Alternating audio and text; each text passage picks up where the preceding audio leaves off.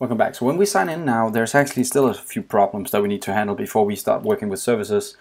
One is that when we're actually logged in, we don't know that we are logged in. The data is not stored anywhere. We just get redirected to this page now, but we don't, it still says sign in. It doesn't know that I'm actually logged in. It could be cool if now it said, welcome Lars, log out, something like that. And that's what we're going to build in the next couple of lessons. So when we do the sign in, we want to store the information if actually the user is logged in inside something called the local storage, where we can then grab the data again later to display it.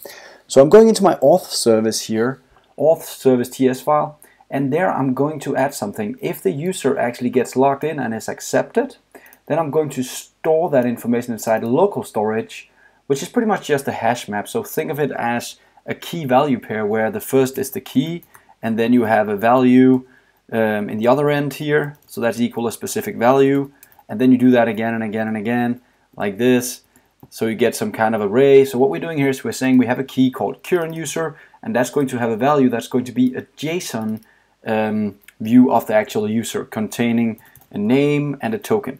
So I'll write token like this. That's going to be called something very complex here. We don't have the token yet, so we'll make that soon. And the other part is going to be a name, and that could be LB, which is my username, right? So it's going to store that inside something called current user. If another guy logs in, that will be overwritten, okay? So the local storage will overwrite that current user if I log in with another user. So that's how we store the guy. Now to pull him back out, I create another function here that's just returning the same location, current user. Notice it's the same name here and here, because I want to pull out that key, that value using the key. And then I convert it back from JSON into being an actual object instead. And then I can return that and use it somewhere. Now I want to do one more thing, because I also want to be able to log out. So let's add that as well, since we are here anyway.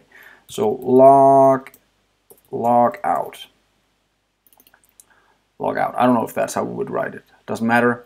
All I want to do when I log out is pretty much just set this to nothing. So I'll just set this field to null, just to clear it out. Now it's nothing, right?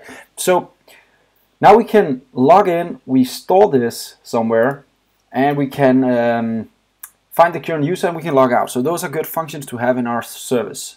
So let's try and implement those. Now you know what they are. Next lesson we'll try and implement them inside our code. See you next time.